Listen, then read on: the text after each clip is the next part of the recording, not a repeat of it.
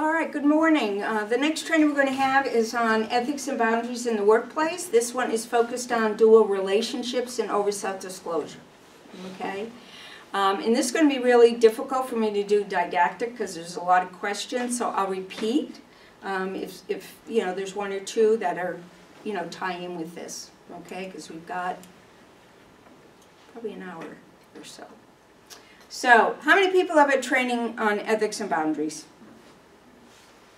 Okay. We also have a whole course in our ACT program on ethics and boundaries because it's inherent in everything we do. It's inherent in everything we do as far as our interactions with clients and our interactions with other employees and with supervisors, and that's going to be the focus with this training. Okay. Why did you choose to work in behavioral health?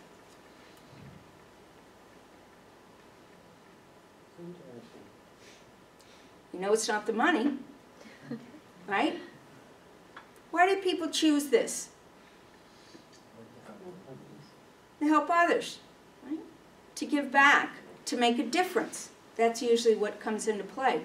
This passion is important, and we wouldn't have an industry anywhere, right? And there's been, one of the things I do want to mention at this point, because it ties in to the passion we have as caregivers, right? The tendency for caregivers, where anybody works, is to do that. And a lot of times we don't take care of ourselves. So that's what I want to talk a little bit about today, okay? Because there is that tendency, and a lot of times as an industry, we don't take care of ourselves. So when you're out there, if you happen to have access to emails, we do a lot of political advocacy around funding and other things on both the state and federal level. And you will get emails on that, probably more than you care. Once in a while, try to hit that, okay? I want to mention Daniel Mumbauer, our CEO, who started as the Director of Dietary at Plymouth. He doesn't like me speaking about him. He's a very humble gentleman. But one of the things that he is involved with, as many of our management group, is to go out and do advocacy. So you may get emails saying this bill is up. You know, can you hit the button and say you'd like it to pass as far as funding or what have you the case may be. We take bus loads up to the rallies, political rallies in Boston, clients, staff. I'm sure some of you may have gone with other agencies. Daniel, every year or so, takes staff to Washington, D.C., rents a community center, and go in and visit the Senate, House of the Representatives, to advocate for funding. So, I know when I started doing payroll here, I would say, oh my God, I don't have time to look at these. I don't even know who my representative is. So when you get the monthly employee newsletter, you'll see a lot of times statements around what's going on. And once in a while, try to hit that button, because if we don't try, no, you know, we're not going to have that. And we've seen funding released, and we've seen changes. So, bit by bit, there's a lot of talk about helping us, right? Our industry, but it's very hard to get the funds to filter down. So that's my little soapbox thing on advocacy. Now, there are traits from individuals' life experience, staff's cultural background, that are brought to the table. Now, we need empathy, right? We want to have empathy with clients. We should try to have empathy with other employees, right? For most staff, they want to be altruistic or to give back to the greater good. We have to have negotiation skills. We negotiate all the time, all day long, because there's conflicts, there's difference of opinion, okay? And what those can be is we can be negotiating with other employees. We obviously negotiate with clients. okay? We negotiate with payers, if anyone does utilization review. We may be negotiating with family members, supervisors. And that's okay, because look at everybody's background. If you have a treatment team meeting when you're discussing what is in the best interests of the client, having a variety of point of view is good, based on experience, right? And sometimes people say we negotiate with ourselves. Should I have said that? Should I not have said that? Why didn't I say that? Right?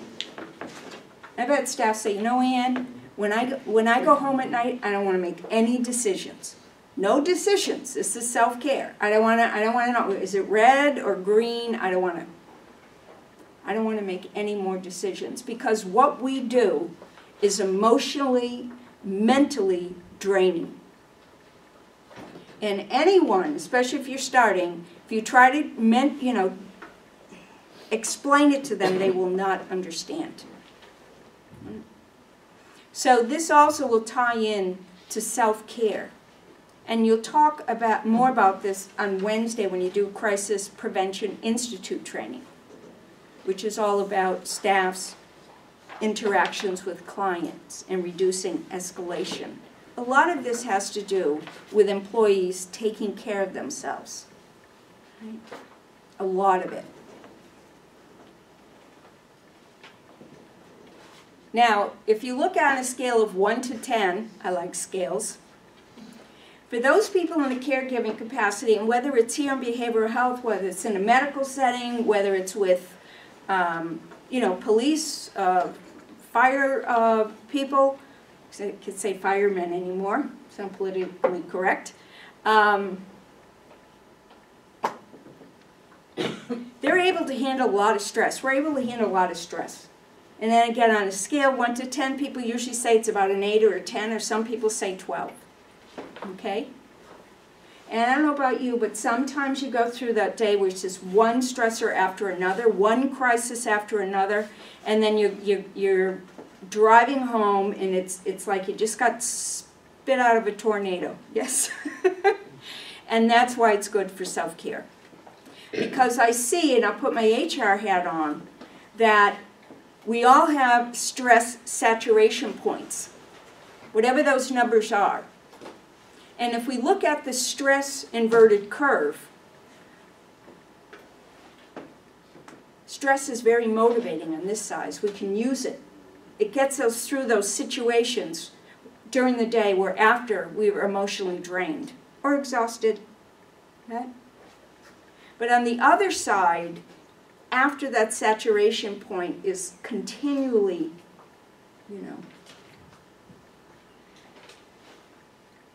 after that saturation has been met, okay, it becomes distress for employees. It's a negative consequence. So what's really important is this tie into self-care. And sometimes, the importance of doing things like taking vacation. A lot of times if I'm dealing with a staff member who's extremely, maybe they're in crisis, maybe they're very stressed out, sometimes, or staff are in conflict, I'll say, when is the last time you took a vacation? Right? Right. Now, we have a very generous time benefit policy. Take your books home and look at your leave time policy. Very generous. People are here 80 hours per pay period, budgeted, right? 3 weeks the first year. And every year it rises. And there are two constants working with clients or patients. One is, are we short-staffed? Yes. Right? The other is clients are always needy. The only variable is us, right? And so people will say, and it's actually we had to put in the handbook that staff are required, if they're at that level of 80 hours per pay period, to take 2 weeks a year. Now you go into industry or corporate America, everybody's taking their vacation. You know, in behavioral health, they may have a tendency not to. And not taking just days here or there to take care of somebody else, because a lot of times we're in that role, but taking like a week off or 2 weeks off.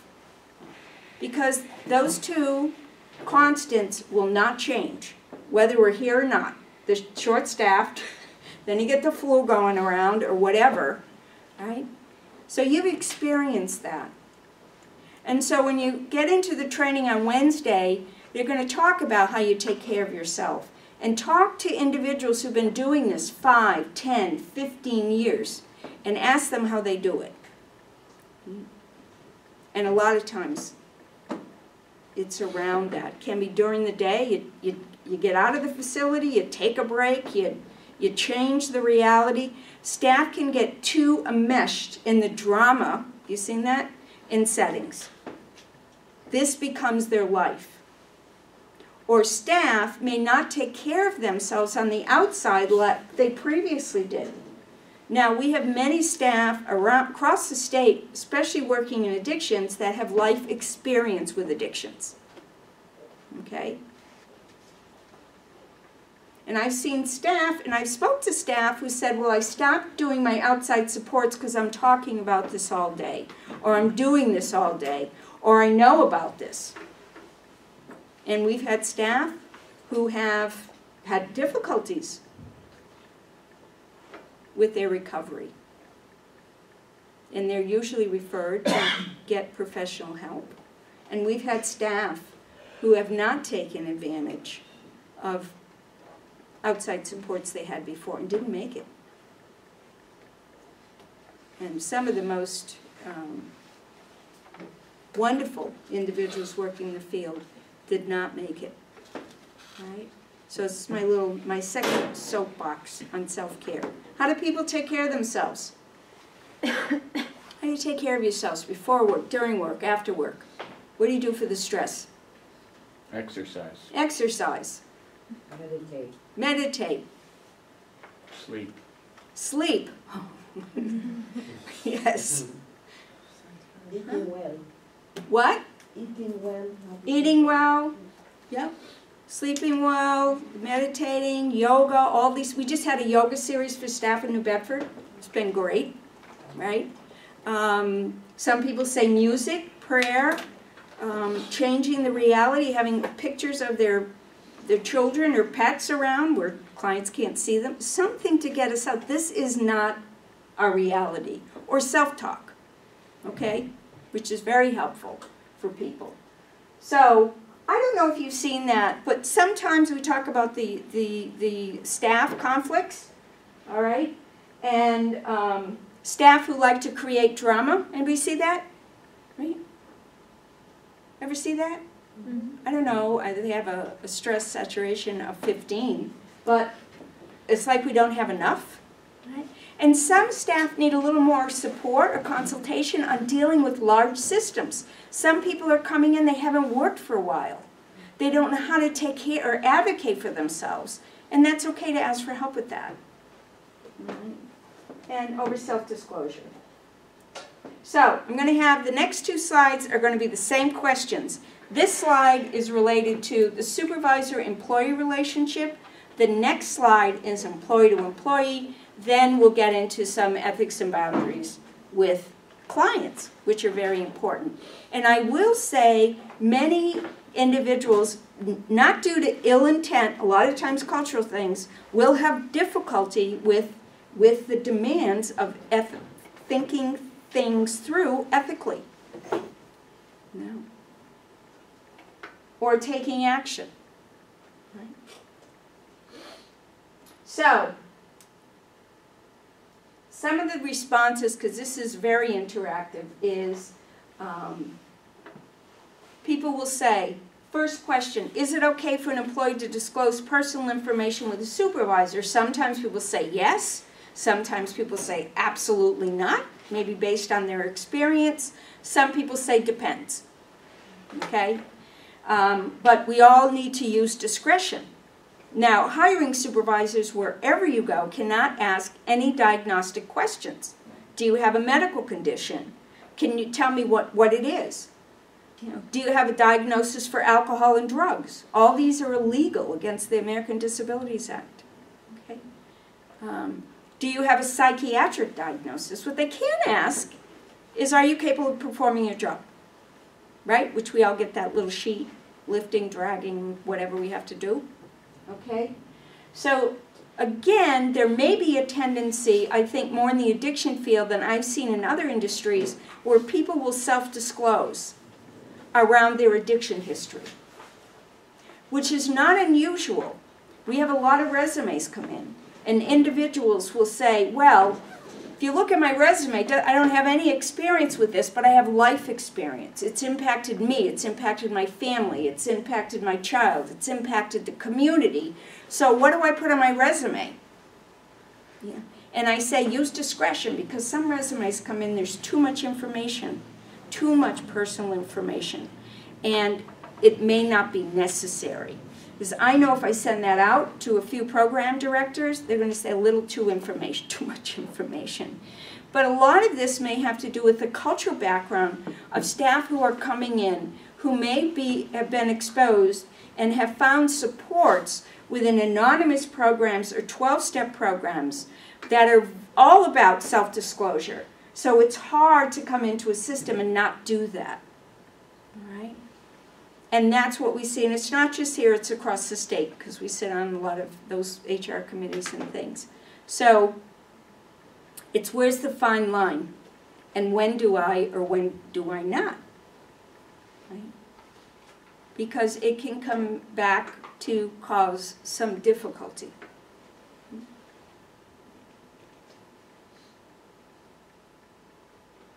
Say I'm a supervisor, and I'm going to be a good supervisor. Say I'm a real good supervisor, the best supervisor. What else can I say? Say I'm a good supervisor, and a staff person comes in who's disclosed to me, and I don't like to know any information about anybody if I was in a direct supervisory capacity or an HR capacity. But say they say, oh my gosh, I've been abstinent for a while, da-da-da, but I hear this new medication that's being prescribed, the clients are, misusing it, and I hear what happens, sounds pretty enticing. I'm glad it wasn't around when I was out there, because I may not make it back, right? I may not be here today. No, they could just be talking or venting, but if my med cabinet's missing that med the next day, what am I going to think about? Even I got to work through the bias, but you see what I'm saying? So I always say, when in doubt, don't. Use discretion, use timing. It depends on the relationship with the supervisor, right? I'm sure some of you have found that it's come back negatively, right? And some of you, it's worked fairly well. Now, after I finish this, which is in a half an hour, our benefits coordinator is going to talk to you. And she'll tell you, people go on medical leave or military leave or family leave or whatever, personal leave, that no one knows about that except Janine, the benefits coordinator. No supervisor knows it.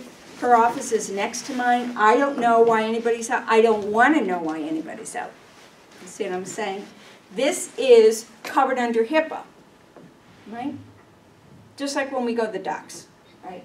So also, it's not okay for a supervisor to self-disclose. It puts employees in a very precarious situation.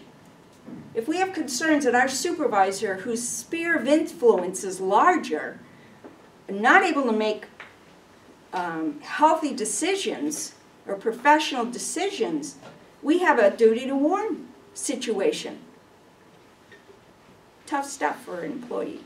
And we have a duty to warn you. You're going to find, the duty to warn with the clients if they're at risk of hurting themselves or others. We also have in our anti-violence policy in your handbook that we have a duty to report if we're concerned about someone else's safety or that of the clients.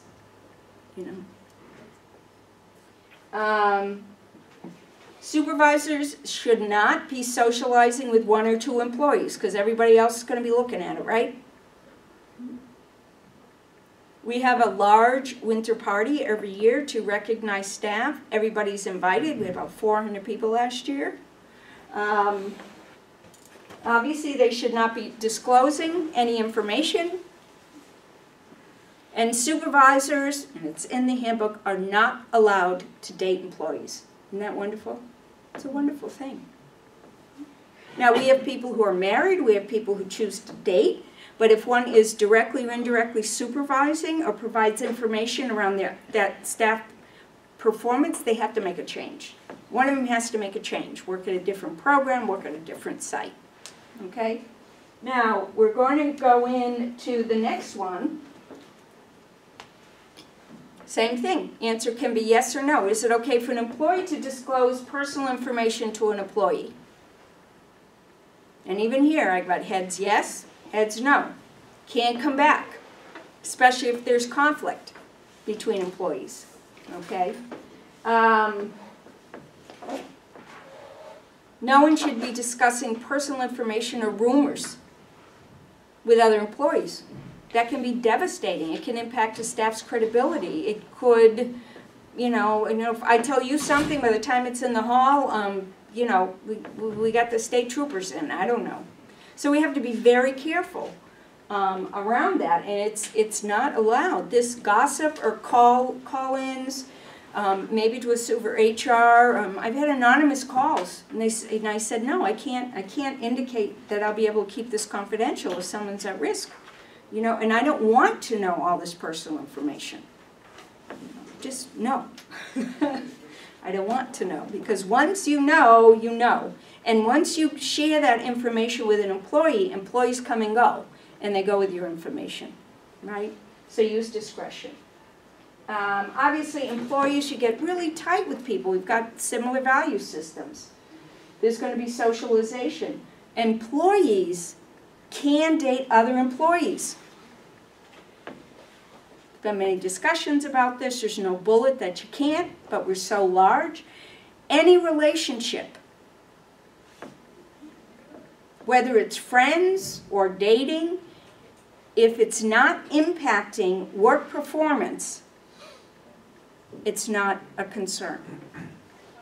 If there are employees dating, we all know there can be some conflictual situations, or the employment relation could be, or they break up. Yes, you've seen that. Not good stuff in the workplace, right? Create drama, bring other people into it. Nope, impacting the workplace. Sometimes supervisor calls is not something real tangible, but it's like creating, negativity within my program because people are all concerned about this. Well, it's not impacting, it's not impacting. So that can be discussed with them, all right? Patience. The important thing to know is that we cannot have a dual relationship with a client, whether they're with us or after they've left us. And a dual relationship with clients means we're out of our professional capacity. And there's some other relationship that's going on, whether it's initiated by the client and allowed by the staff or initiated by the staff. That's a huge ethical issue. Okay? First thing that'd be helpful when you go to your sites, make sure you get a copy of the residency guidelines or rules or regs of the population you're servicing. Because we can't set up the boundaries for the clients if we don't know what we can allow them or not allow them to do, right?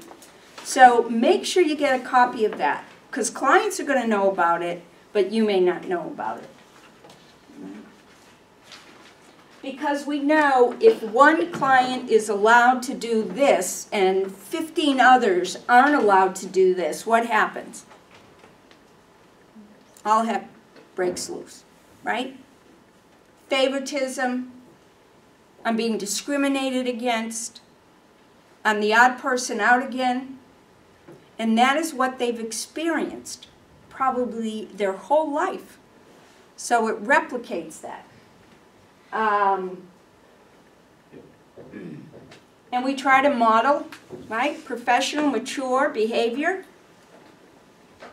We can't do it perfectly. I can't do it perfectly, but we continue to strive to do that. So don't be too hard on yourself. My primitive drawing. It parallels ethics and boundaries in the program, parallels our own individual value systems, right? We get up in the morning, we try to do things or not do things based on our value system. Some days we do really well, some days not so well. But we may set up boundaries to help ourselves. I don't know, for instance, someone who doesn't want to swear may not hang out with people who swear, may not watch shows where there's a lot of swearing. I don't know. And the same thing is in regards to the program. So when you go to work in a program or your department or in the dietary, you got to do the portion control, and if there's feeling that someone's getting more than the other, there's going to be conflict. Someone's getting more supplies than the other one, there's going to be conflict. Some staff, say in the box, are saying, really, I'm sorry, I can't allow you to do that. No. Because if I allow you to do that, I have to allow everybody to do that, and we're not supposed to.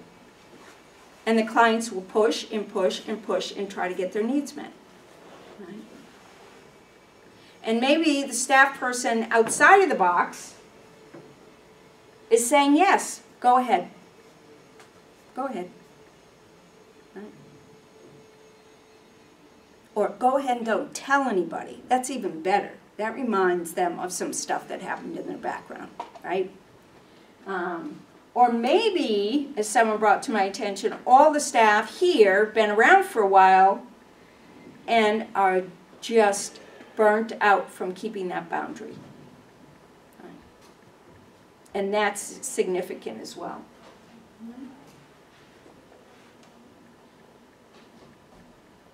Okay, we need to get into that. There's more stressors when there's more, starting a new job, very stressful. What can I do for the client, not do for a client? Maybe different on the first shift, second shift, third shift. Maybe different if staff are working at 2 different programs, right? I go, this program, I'm allowed to do that. I go to that program, I'm not allowed to do that. Very confusing. So we say to try to keep with one for a while. Like I said, clients are want to get their needs met. They want to feel special. They want to leave treatment. They want to sabotage treatment. They want to leave treatment. So say why they want to leave treatment.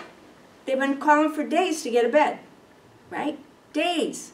Then they finally get one, and they either don't show or they leave, right? Because they're afraid of failing. They're afraid of succeeding. They want to use. And sometimes they'll sabotage treatment because there may be too much dependency with that client and that program or their staff person.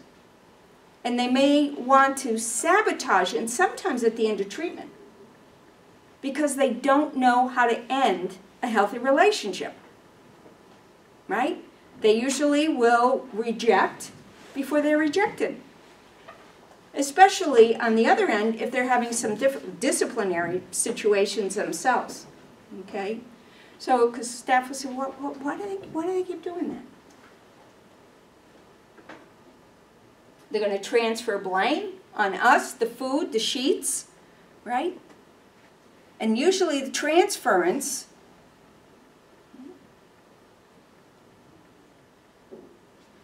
from a client to us is not real positive a lot of times. We work with a lot of schools. People are coming on brand new position, and they say, "Oh my God, I didn't expect that I would get all this negative energy on me." And so again, we need supervision with that, because sometimes we can handle it, and sometimes we get infiltrated. Right? And that's hard to get all that negative energy when we're trying to give so much positive energy.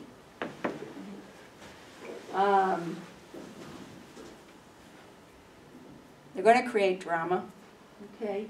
They're going to manipulate, tremendous skill in manipulating and presenting situations with a very different perception or experience.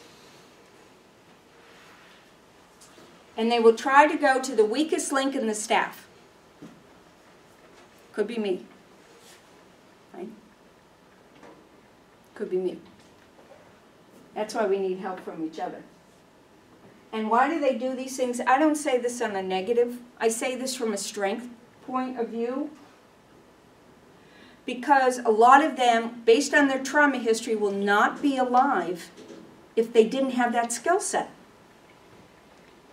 They're able to manipulate on the street. They're able to get their needs. They're able, manipulate with families, systems. They're able to. Some of them are great salespeople.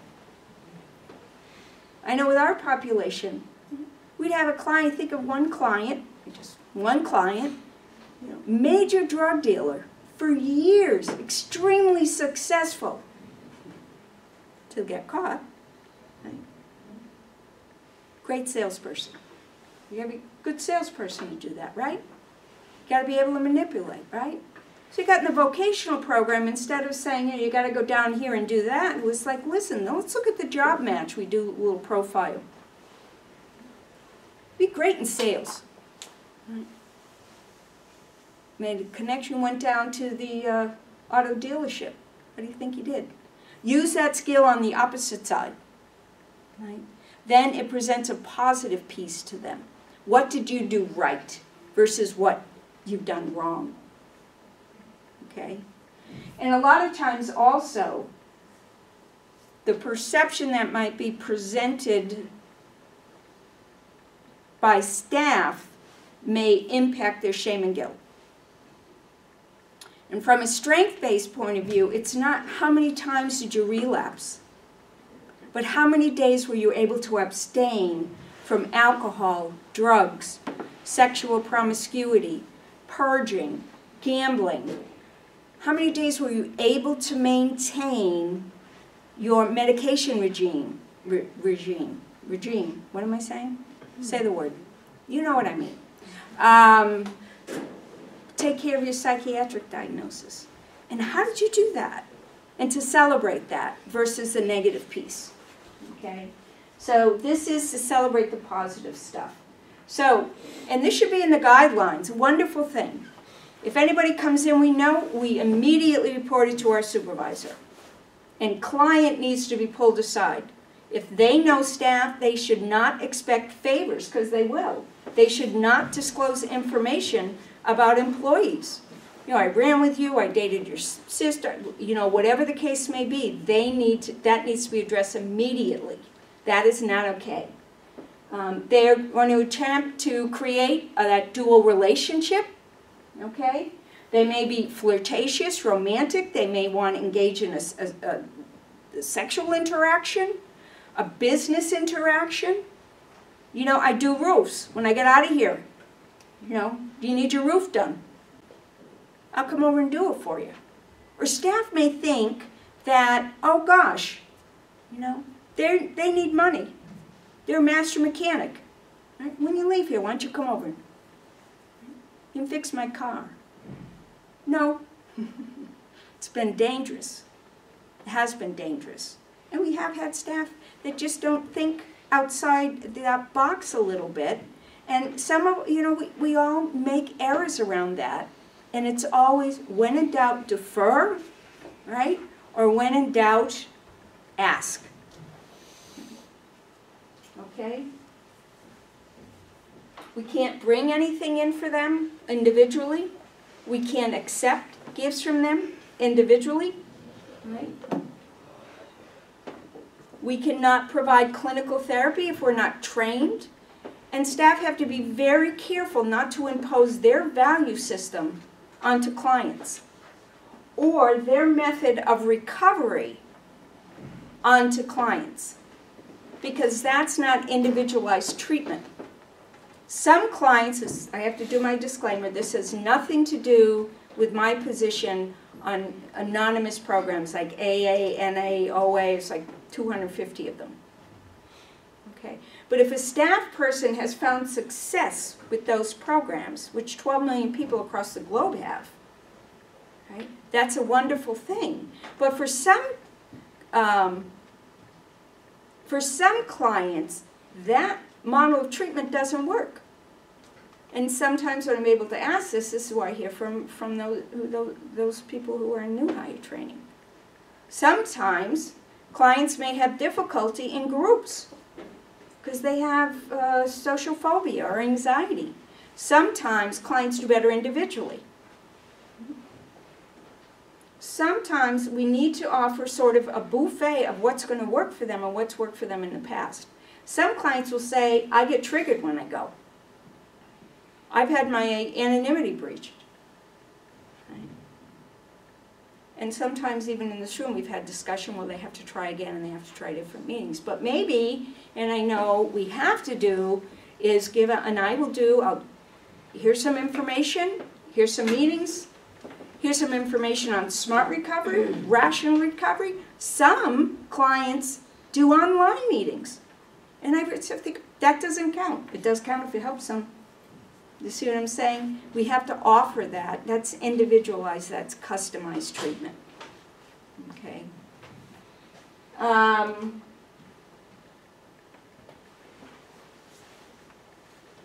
We already talked about this. We're very careful around confidentiality if we're working with clients in a program.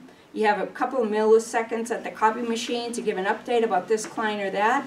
You have no idea who's overhearing you. Even the client, even the, it could be other clients, it could be the copy machine person. Right? And especially if we use jargon, which may for us sometimes be the easiest thing to say instead of explaining everything. But if other clients are hearing that, it can be very demeaning because there's a sense that that's what's being said, like those terms chronic relapser, which really put clients in a box and is demeaning.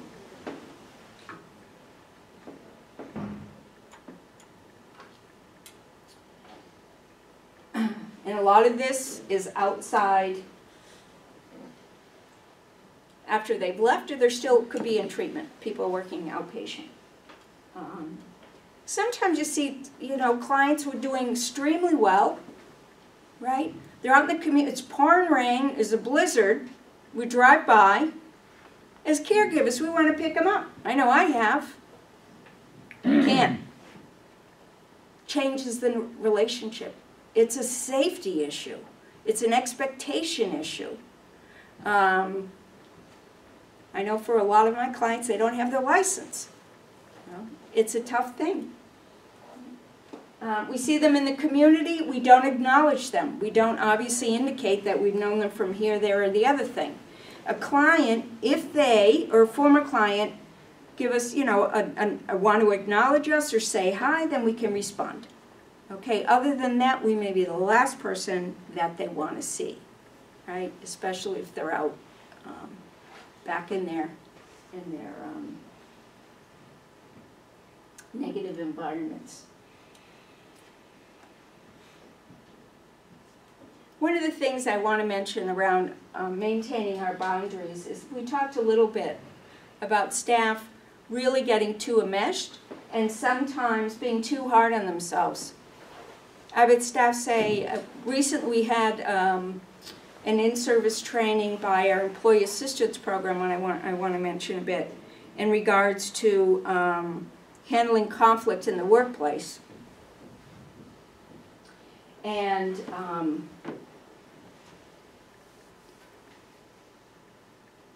what came out after the training is one staff approached and said, how long, I've just got this new person working, how long is it going to take them to get up to speed? I'm feeling very frustrated. I said, well, how long have they been there? 3 months. And how long have you been there? Right? 5 years. Unrealistic expectation. And for anyone, I think it's a good year or two if you're just starting. Or I'll say, try to remember your first day on the job. Right? Sometimes you might even hear from managers, well, that's common sense. Everybody's common sense is different. Try to remember your first day on the job. Anybody have a visual? I remember mine. I didn't know what I was doing. Plopped in the middle of this facility, didn't have any idea, thank goodness for mentors. And I'm still learning. Aren't we still learning? Right? So be gentle with yourself, I'll say to staff. Just be gentle with yourself. Now, I want to indicate that sometimes something else happens with staff. As you know, we talked about transference. It's when a client will assume who we are, who we remind them of, or we represent authority, which is not going to be a positive experience for them in a lot of different places.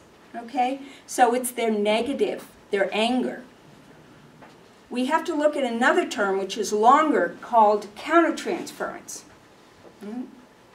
This term means that when staff's cultural filters start impacting the client.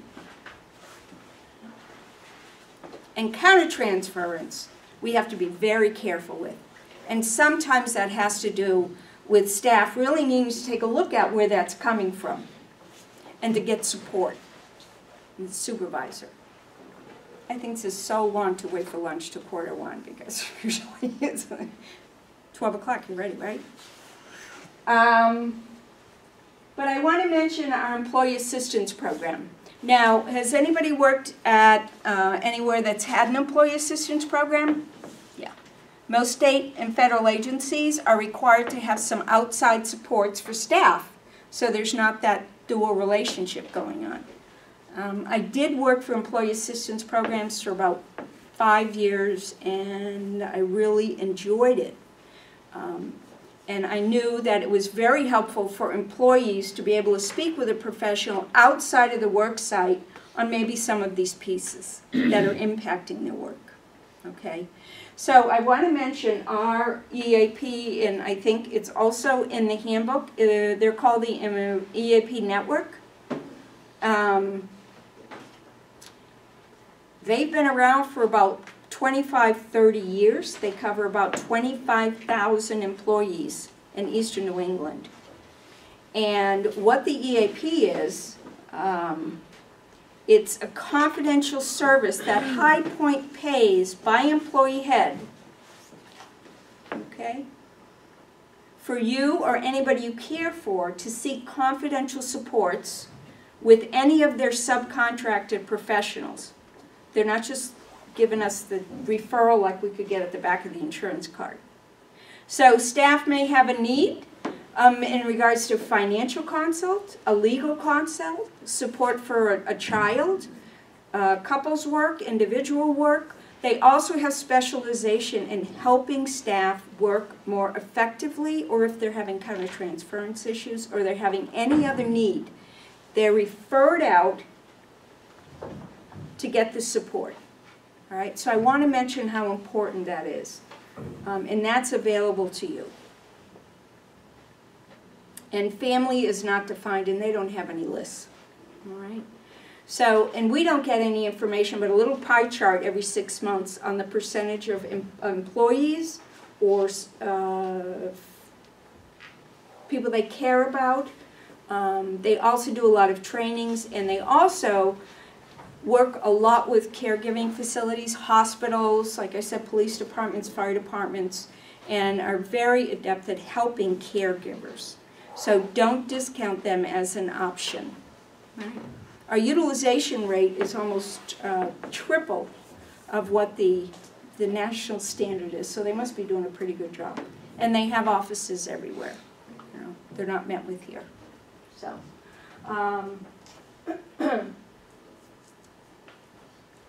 I want to mention social networking. Okay, we have a pretty lengthy policy in your handbook, and you should review it because this comes up a lot around ethics and boundaries. What's the easiest thing for me to indicate is we should not be doing anything electronically or through social media with a client that we wouldn't do face-to-face. That make sense? Mm-hmm. So if there is interaction on Facebook, okay? That's not okay. But you need to get supervision because there could be unique circumstances, like it's a family member or a spouse, okay?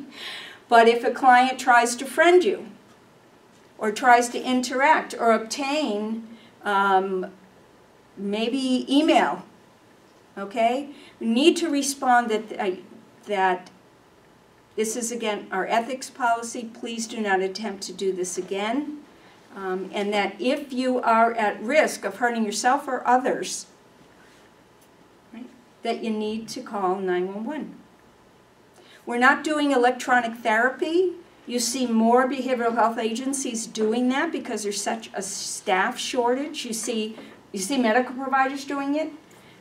We've seen a lot more psychiatrists or prescribers doing it because there's such a shortage. So they may meet with the client face-to-face, but after, it's through Skype, and all those disclosures have to be there. Because if a client is not given those proper disclosures, and they are at risk or they do something, it can be very litigious. And there's very big international requirements and national requirements around e-therapy, electronic therapy. But those individuals who are working in with clients in homes or as peers, then they may be doing more with High Point's encrypted cell phones, and we have to make sure the contracts indicate that. Do not assume I'm monitoring this email 24/7, okay? And if you're at risk, okay? Also, if you're on Facebook or any social media that can be accessed, okay? If you are discussing your employer or High Point and you're providing opinions around policies or protocols or whatever, you need to indicate, just like you see in the newspapers or on social media, that that is your personal opinion and not that of the organization. Okay? Because we see that in newspapers again, that can be difficult. All right?